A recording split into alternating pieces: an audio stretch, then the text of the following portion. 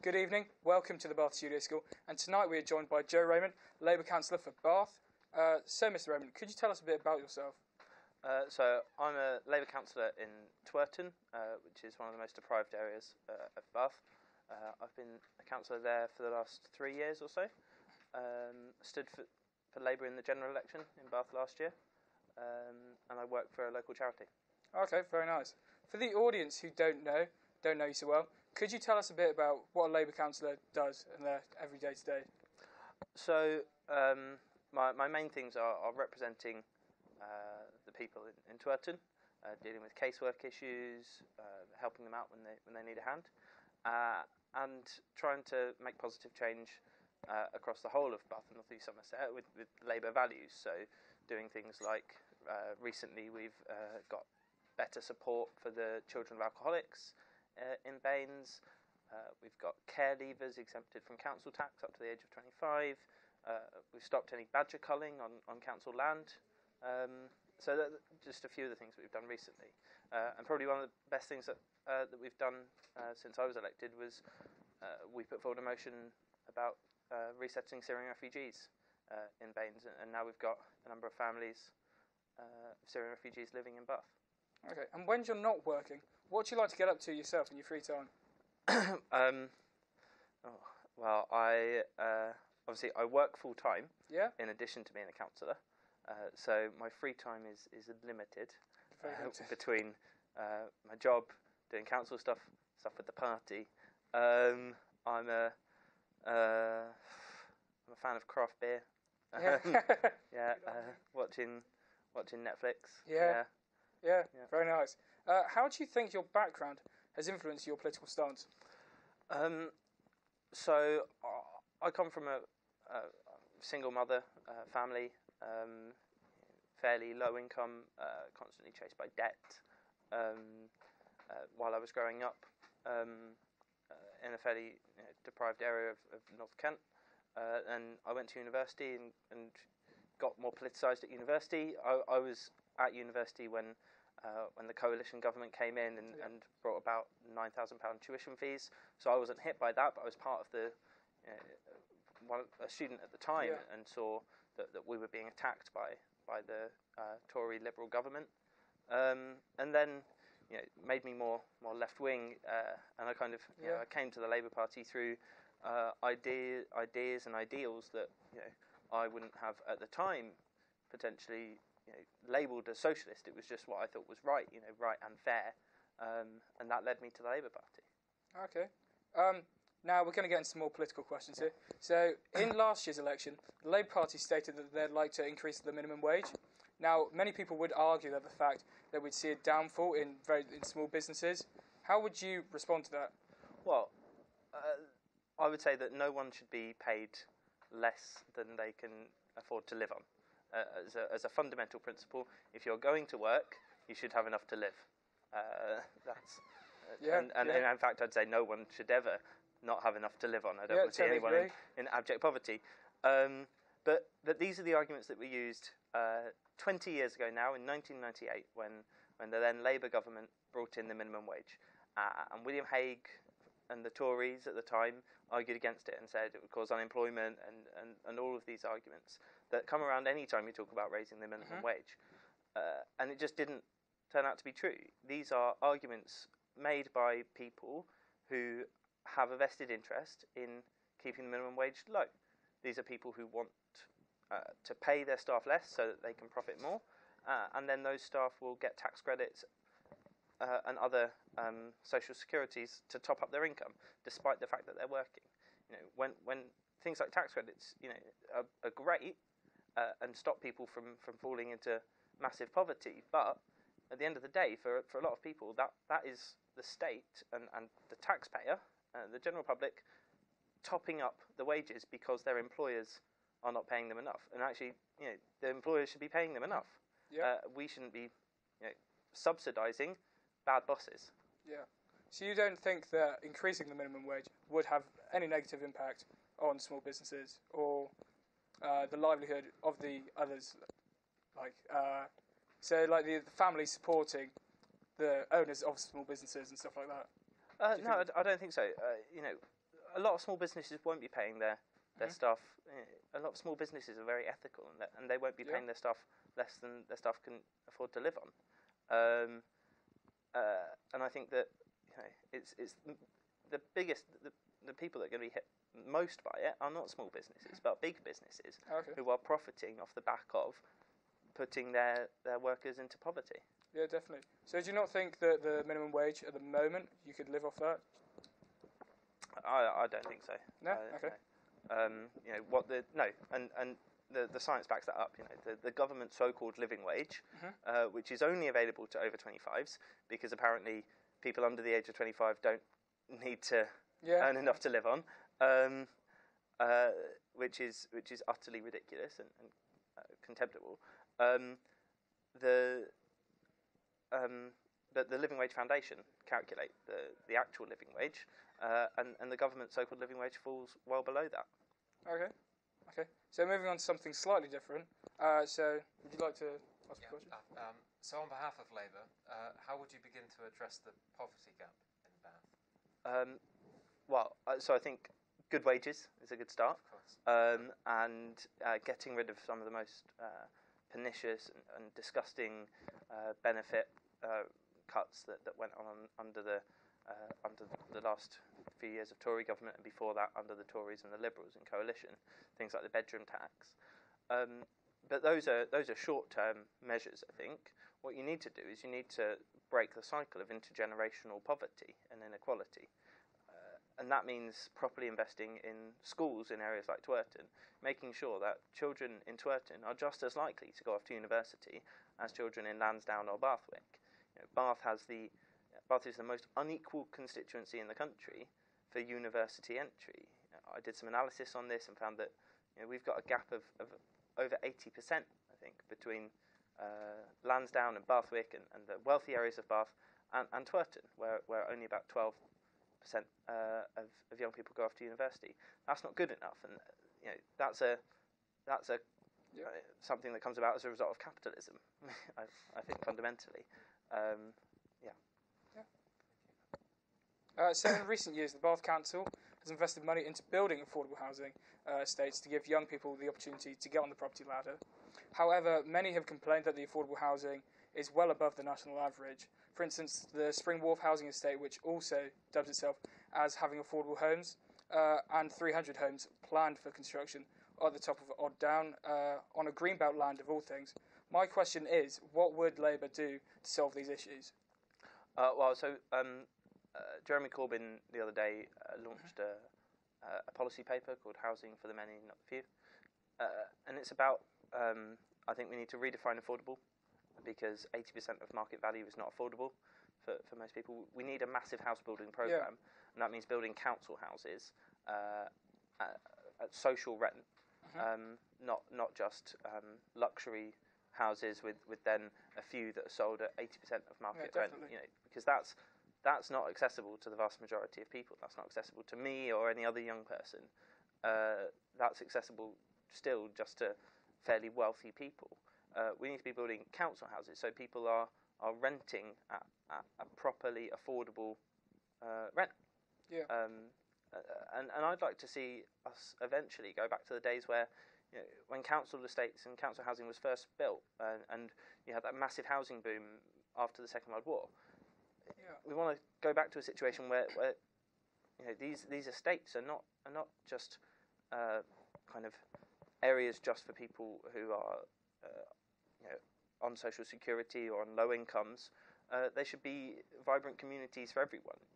We shouldn't see social housing and council housing as just something for the very poorest. It should be an integrated community of people. But when you start to lose all that social housing and you've got more people who are really struggling, then obviously you have to prioritise it for them. We should have much more council housing so that those are areas where everyone can live and have an affordable, properly affordable rent. Okay. So I'm sure that you agree that the homeless epidemic, maybe even, in Bath is awful. And I understand that it's very difficult to have the necessary funding to solve or at least improve the issue. However, what do you think is the best course of action? Well, something that has been done in other countries, and I think is being piloted here finally, something called Housing First, which is where you've got people who are rough sleeping or otherwise homeless, and you need to remember that homelessness is not just people that you see on the streets. That is the tip of the iceberg when it comes to homelessness. There's people sofa surfing, especially young people just sleeping on friends' sofas and moving around between friends and family, and you've got people living in temporary accommodation as well. And then on top of that, you've got all the people who are really precarious in their housing, and who are living paycheck to paycheck and potentially could be homeless the next month. Or even if they've got the money, potentially because their landlord can evict them for no reason. Sure. So obviously we need to do things to stem the flow. So make tenants more secure, reform the ways that landlords can evict people, and you should be protected from eviction as a tenant. But then also with people who are homeless, especially rough sleepers, a lot of whom, but not all of whom, will have other issues on top of the fact that they are sleeping rough. So mental health problems, drug or alcohol misuse, domestic violence, a lot of things that you're not going to solve while you're living on the streets. If you're trying to overcome a mental health problem, sleeping every night in a shop doorway is not the best way to overcome that mental health problem. Yeah. You need to get into Housing First, and that's what Housing First is. You give someone the housing, and then that helps them recover from their other problems that potentially cause that homelessness. Yeah. Now you wanted to. So the Labour Party stated if they were in office, they'd aim to abolish university tuition fees. Where do you plan to get the necessary funding to do this? I'm trying to remember back. We had a fully costed manifesto, and I think that it was primarily from an increase in corporation tax, or in fact, I don't think even an increase in it particularly. I think it was reversing some of the cuts to corporation tax that have happened quite recently, or even just reversing the planned cuts to corporation tax. But free education is often talked about in terms of so that students don't have debt and preventing the barriers to university, and that's all really important. Yeah. But it's much more fundamental than that. Free education is about stopping education from being a commodity that is bought and sold, stopping universities from acting like businesses. Because at the moment, universities have been forced by the conditions that they're operating in to act like businesses, and so you end up with chief executives of universities, like Glynis Breakwell at the University of Bath, being paid coming on to £500,000 a year. You get universities expanding at the rate that they have, so that they can maximise their revenue and become more sustainable, and so you get loads more students in Bath, and in an unsustainable way where housing is affected as a result of that. Yeah. Those kind of things will be solved with properly free education, where we once again consider education as something that is good for society, not just for the individual. And people will ask, why should the big businesses pay for it? And it's because businesses profit from university education. Someone like Richard Branson didn't go to university, so he's not. Someone could say, you could fairly say, not rightly, but fairly make an argument that Richard Branson should not be paying for someone to go to university. He hasn't benefited from it. But I say he has benefited from it because I hope that Virgin Trains and Virgin Planes have been designed by people with engineering degrees. Yeah. He's profited from the UK higher education system, and therefore he should be putting back into it. So that's why we fund it through corporation tax, because they're benefiting from universities. So I'm assuming you do personally believe that university tuition should be free. Oh, absolutely. Definitely. Yeah. Okay. Now, many voters admitted, to change the topic again, many voters admitted that they didn't understand the term tactical voting. Now, during the last election, do you think that tactical voting in Bath is a good idea, or should people vote for the party that they support? Tactical voting is a terrible idea. Yeah. So Bath Labour Party have done some polling recently. We commissioned Survation, who are a polling company. very legitimate polling company. They were the only ones to correctly predict the result of the general election and the referendum.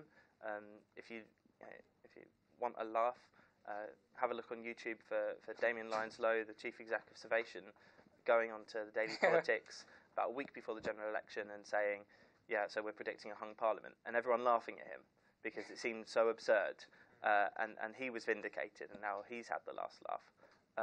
So we got them to do some polling in Bath, and we found that about half of the Liberal Democrat voters in Bath are people who wanted to vote Labour, but felt they had to tactically vote.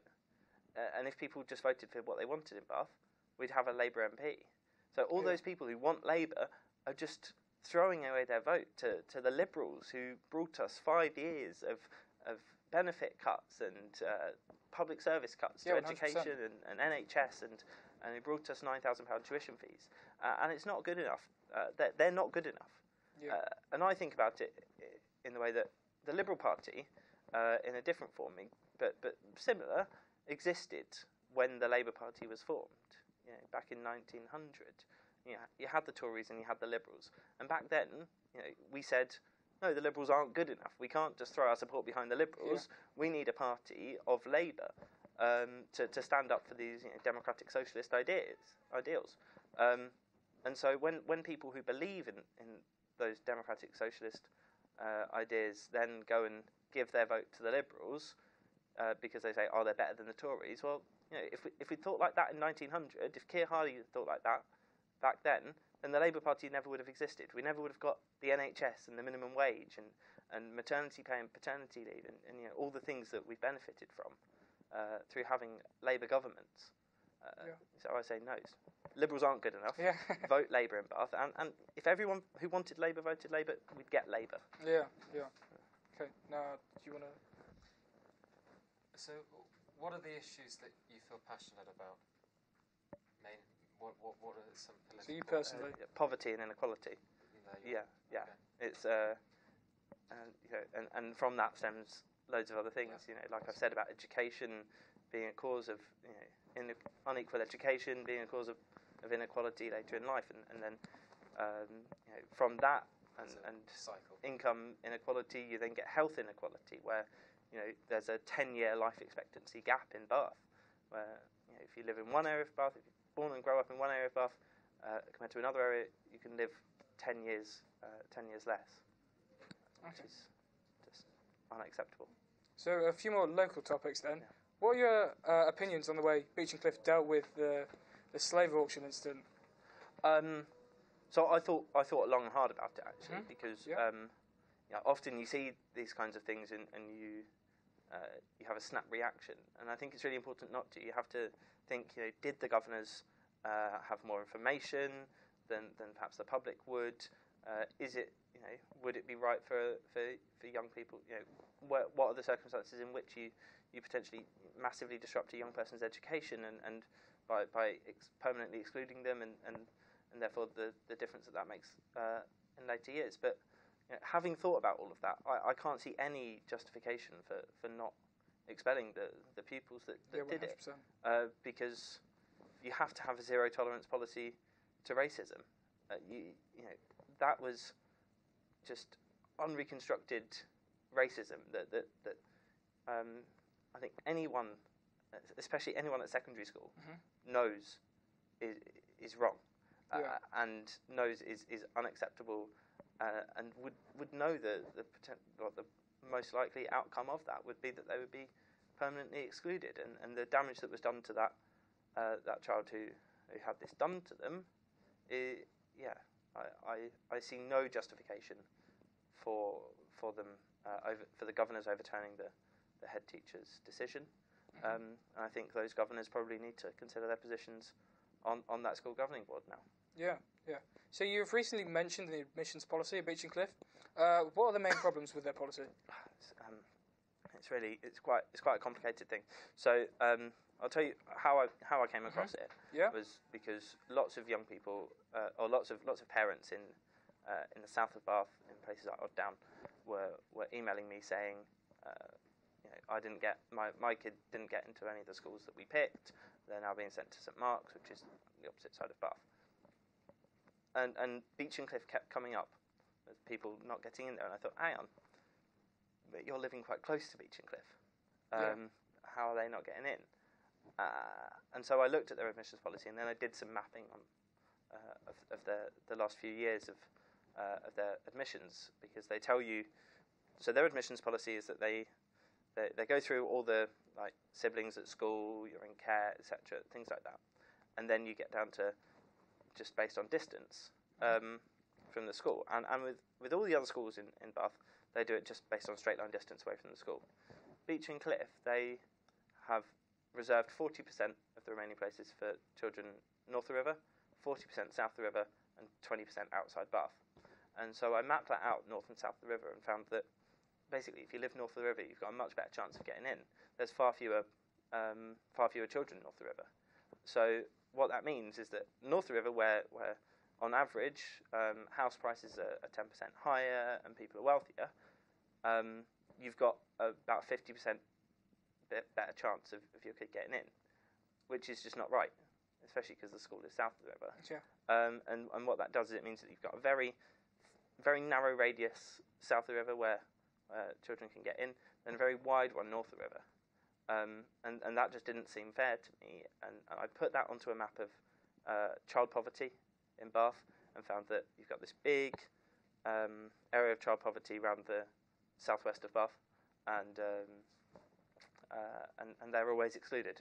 Okay. Yeah, but if you just had a straight line distance, then a lot of the time they would be included. Okay. Yeah. And so that was quite technical. As a request from the students at our school, what are your ideas to reverse the mental health crisis at the moment? And do you feel that the current government's avoiding the issue? So, I think there's a tendency with people on the right who've now, the Tories and to an extent the Liberals, who've they've seen that people care about mental health.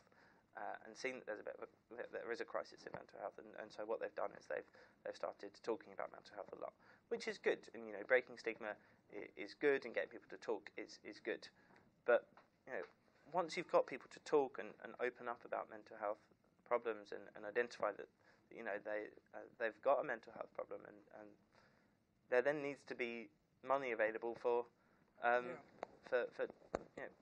mental health care. And that has been cut. That was cut by the coalition, cut by the Tories, and we've now got, I think, 5,000 fewer mental health nurses. I do check that number; it might not be right. I'm plucking that out of the depths of my memory, but and so when they talk about mental health, it is all words and no action. They talk about parity between physical and mental health, but we don't see that at all. We see physical health in the NHS being cut, and then mental health being cut more. I don't want both to be cut the same. I want both to go up in terms of funding. But so I think we need better investment in mental health within the NHS. Okay, and I think Chloe from our Year 13 journalism class. I have a few questions relating back to homelessness again and things like that. I was wondering. We spend so much money on the wrong sorts of things in relation to that. I mean, there's parts of the country that are spending money in order to put like metal poles on benches, and so homeless people couldn't be sleeping there. Defensive architecture. Yeah, and I feel like we're spending more money on things which promote homelessness rather than help it. Defensive architecture is disgusting. This kind of thing, and I spoke out when we saw big boards going up in front of empty shop doorways in Bath that were painted nicely, but to stop, and it was admitted, I think, at the time, it was to stop homeless people from having that very rudimentary and inadequate, but some level of shelter from the elements. And I think we've seen that people just do not appreciate defensive architecture. We've seen where it goes up, where you've got spikes on the ground, people going along with You've seen people going along with buckets of concrete overnight and covering them up and making them redundant, which is brilliant, you know. And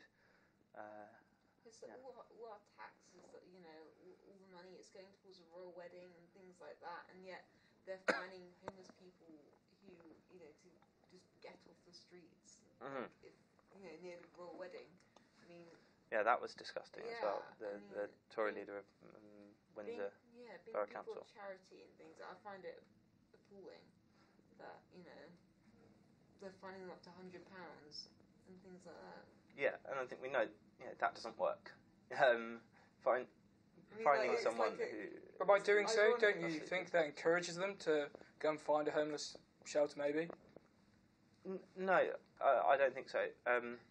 Because homeless shelters are often at capacity, and we don't want to see homeless shelters. Really, we want to see people in houses. Housing. When someone is sleeping on the street, and I've talked already about the plethora of other issues that could have caused someone's homelessness. They need to be treated for any other issues that are going on, and given stable housing, not just a room in a hostel. And that's not to say that the hostels are bad. Julian House and other charities doing similar things are brilliant in what they do, but they shouldn't be necessary. People should be in stable, permanent accommodation. And it's really hard to find that stable, permanent accommodation. Everywhere you look, pretty much is like there's a shared home, or there's a home where you can only live in for a certain amount of weeks or months or something, and it costs nearly as much as a house, owning a house. And you see all these homeless people around, and I can understand how someone can get like that. Yeah. Surely Julian House is a better alternative than them being on the streets. Yeah, of course it is. Yeah. But finding someone because they're sleeping on the streets to encourage them to get into a hostel isn't the right thing to do. We shouldn't be punishing people for sleeping. No, maybe not fining them. Yeah. Okay. Yeah. Right. And you got any more questions? No. Okay. Well, I think that about wraps it up for today. Thank you very much for joining us. It's been an absolute pleasure to meet you. I've been Matt Venton, and we'll see you next time with MP Jacob Rees-Mogg. Thank you very much. Cheers.